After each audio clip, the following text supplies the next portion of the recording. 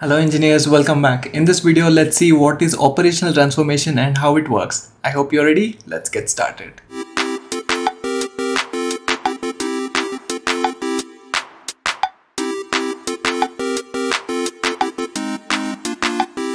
So when we discuss multi-leader application system, we discuss some write conflicts and different strategies that are available to resolve write conflicts and eventually bring every leader into the same state and have a convergence between them, right? So one of those techniques or algorithms is operational transformation.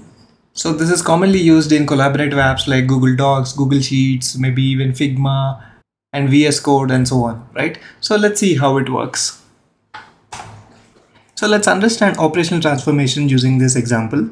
So the timeline goes from left to right, and in this example we have user 1 and user 2 and there is a server in between, right?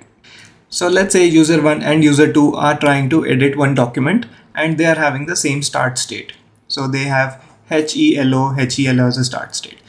So in operational transformation, we treat every position of the document using with some index, right? For example, the first position in the document is index 0, the second position in the document is index 1 and so on, right? So every position in the document itself is having an index. So let's say user 1 and user 2 are having the same start position with HELO at 0, 1, 2, 3 index, right? So both of them are in a consistent state as of now.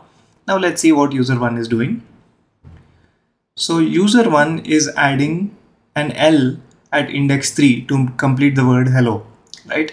And at the same time, user 2 is adding an exclamation mark at index 4, right?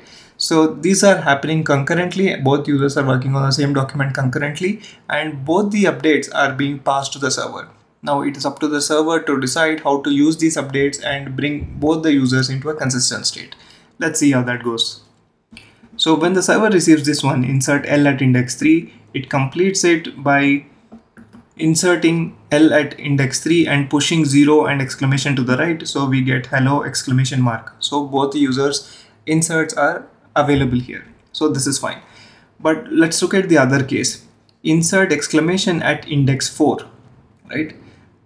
So if we pass this instruction directly, insert exclamation at index 4, what the server could do is directly insert exclamation at index 4 and push the O to the right, so that we get HELL exclamation O.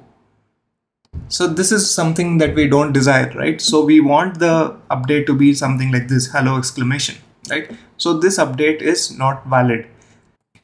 So what the server does is first insert L at index 3. So since this is not having any conflict, so we will achieve this state. After that, the server will insert exclamation at index 5 and eventually we will get hello exclamation, which is a consistent state. So the server has transformed the operation to bring both the users into a consistent state. So this algorithm is called operational transformation because we are changing or transforming the operation in some way or the other to eventually bring all the leaders into the same state. So here user 1 and user 2 are the two leaders. Let's see what happens when one user is inserting something and the other user is deleting something.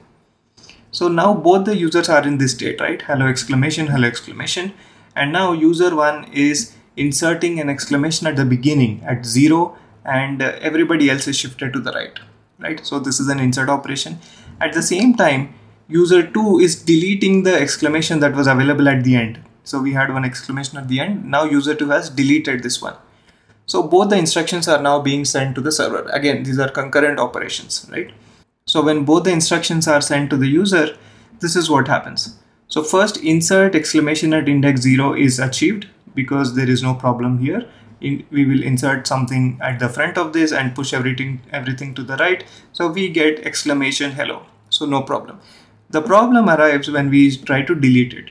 So what is the instruction? Delete exclamation at index 5, right? So when we try to delete exclamation at index 5, currently at index 5 we have 0. And if we try to delete 0, we achieve an inconsistent state, which is like this, hell exclamation, right? So this is a conflict. This is an inconsistent state. And in order to resolve this, again, the algorithm applies a transformation and says delete exclamation at index 6 instead. And we will eventually achieve this state, consistent state between the two users, right? So this is a high level view about operational transformation. Obviously there are many more edge cases. I will leave some documentation in the description below for you to check out, so definitely look through that.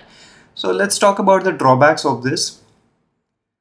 So if you think about it, the multi-leaders, the users, they are always connected to a server. So even though user 1 and user 2 are in the same room, they cannot make use of that closeness by using some Wi-Fi or Bluetooth. They will all have to connect to the server. So this type of communication is allowed. Every user's updates are going through some intermediate server, and the server is responsible for doing the conflict resolution. Right? So the algorithm is running here. And because of this server can have some bottlenecks because every user is writing to the same server, and this server can have throughput issues and balance load issues. And in this scenario, this type of communication is not allowed. User to user is not allowed. Only server to user communication is allowed, right? So this is one of the drawbacks of operational transformation, right? So this is a centralized system, because there is a central server involved and every update is going through it. The opposite of that is decentralized system, which is CRDT, which we will look at in the next video.